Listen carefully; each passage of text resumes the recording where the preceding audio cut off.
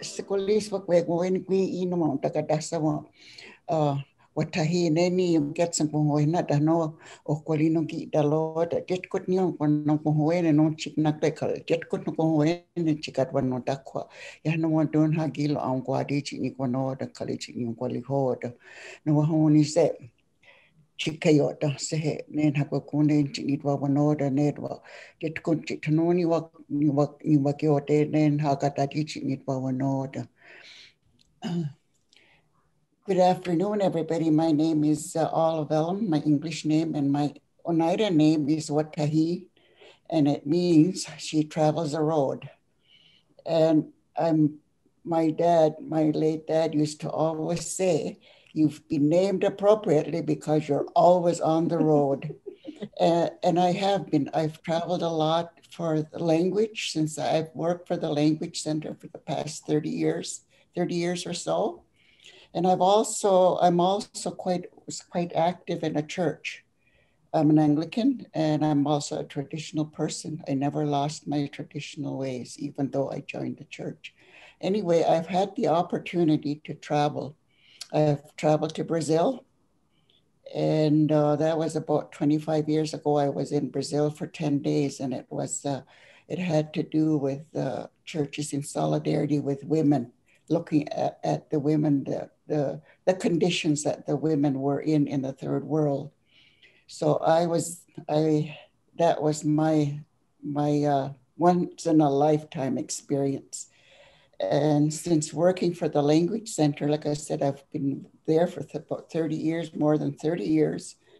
And I've traveled to different communities.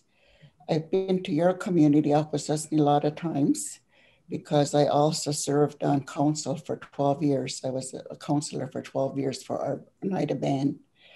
And like I said, I've never left the reserve. I've always been here. And I have never, like some of my people that are my age they went to residential school and lost their language, but I didn't. I have always kept my language, even though I was punished in school for speaking the language. I was made to scrub the floor when they heard me speaking my language, but I never ever gave it up. And then in my later years, I've worked in a nursing home. I worked there for about 8 years. And then I went back to school. I did I got my certificate to teach Oneida language, which I never really did work in a school because I've always worked with adults. And I just thank my late husband because he was my inspiration of doing this, going to work for the Language Center. Because he was on council too, and he was always portfolio for the language, and he didn't speak himself, but I always did. So he always encouraged me. Why don't you go to the language? Why don't you go to the meetings? I'd rather go to bingo, And that was the way I felt at the time, because I thought language was going to be here forever. So finally, I did go, and I've never left. My one encouragement or advice to these young people that are coming up, and like I said, we've only got 38 speakers left in Oneida. When I started the language, we had 263. Now we're down to 38. And most of us are in our like I'm 81 now, and most of our people that speak the language are in their 70s, so we're really getting up there. That's why I guess I'm encouraged to see these young people, young women, trying to learn and carry on after we're gone, that because the language dies with you. Mm-hmm.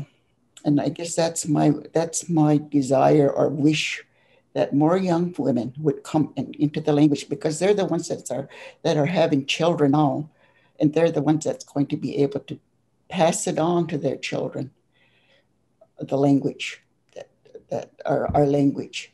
And I think that's my wish, or that would be my encouragements to these young mothers. Learn the language and learn our ways, because once we're gone, that what we have, the language, that the knowledge that we have will go with us. So these young women, I just encourage them, and I'm just so glad there's so many young women now that are taking on this role to learn our language, and also because without language you can't learn your culture.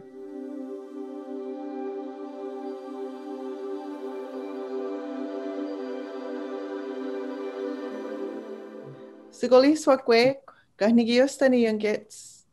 Wag nyanda ni mikihte lod, onyote agani wakahonjod. Ganto ongohoene degnage. Hello, my name is Erica Elijah. I'm Turtle Clan from Oneida Nation of the Thames here in Southern Ontario. I'm paired with my master speaker, Olive Elm, and we've been working together for the past few months. 6 months? Yeah, the past 6 months on language in Master Apprentice. So I'm learning our language. I've been learning the language full time for the past 6 years. I still don't consider myself a fluent speaker, but I'm hoping to get there one day.